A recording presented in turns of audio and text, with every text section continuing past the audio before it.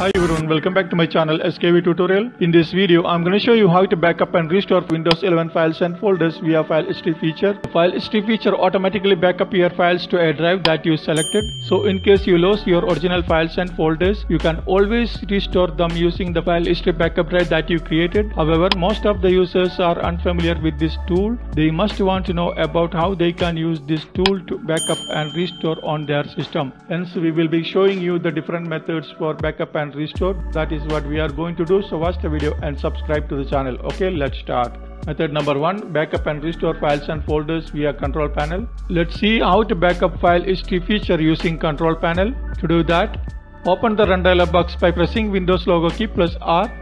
In the run dialog box, we'll type control and press the enter key to open the control panel.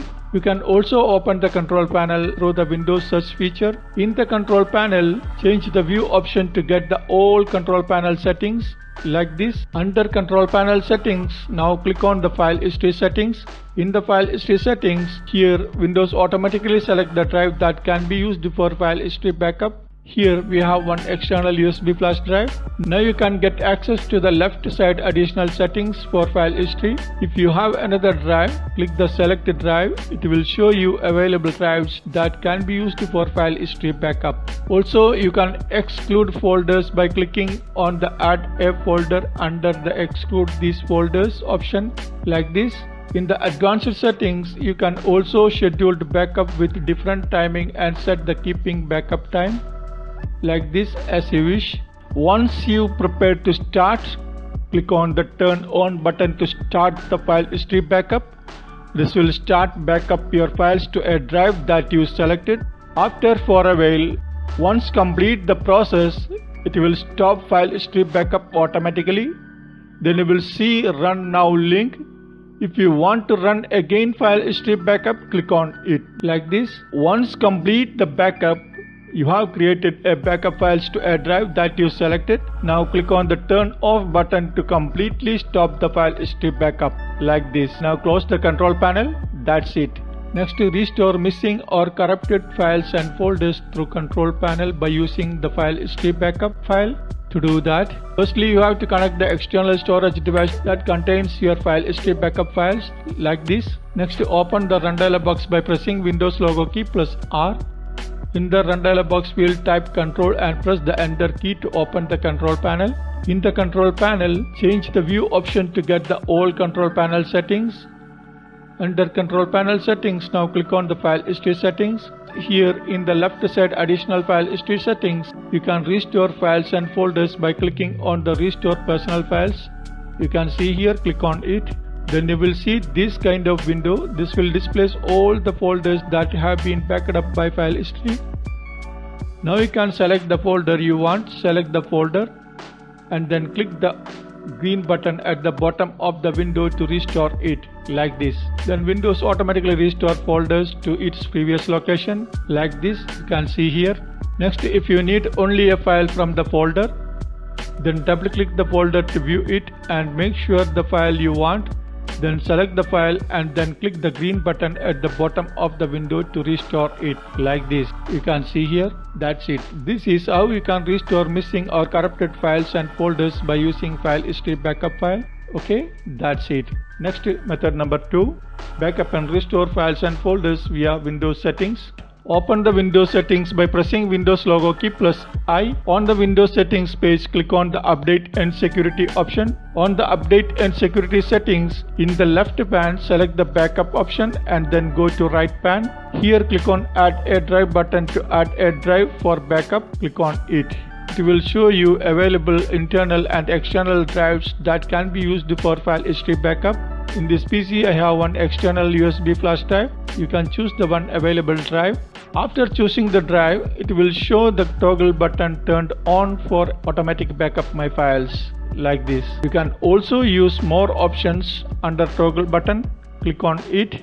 This will open more options for your backup settings. Here, you can click the backup now button to start the backup right now without scheduling.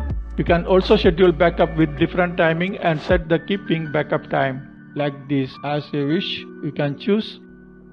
Down below, it will add user folders to this list by default. Here, you can add a folder. Click on add a folder under backup these folders to include folders in file history backup. Also, you can exclude folders by clicking the add a folder under the exclude these folders option, and you can also simply click on the folder and then choose the remove option like this as you wish. Once you prepare to start the backup right now without scheduling, click the backup now button to start the file history backup. This will start backup your files to a drive that you selected. After for a while, once complete the process, it will stop file history backup automatically. Once complete the backup, you have created a backup files to a drive that you selected. Once done, then go back to the backup page and turn off the toggle button to stop the backup like this. That's it. Now close the Windows settings.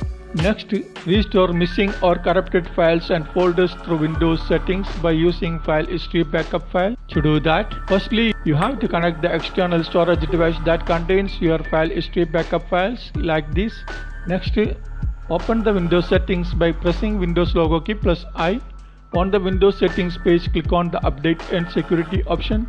On the update and security settings, in the left pane select the backup option and then go to right pane. Here under toggle button you will see more options link.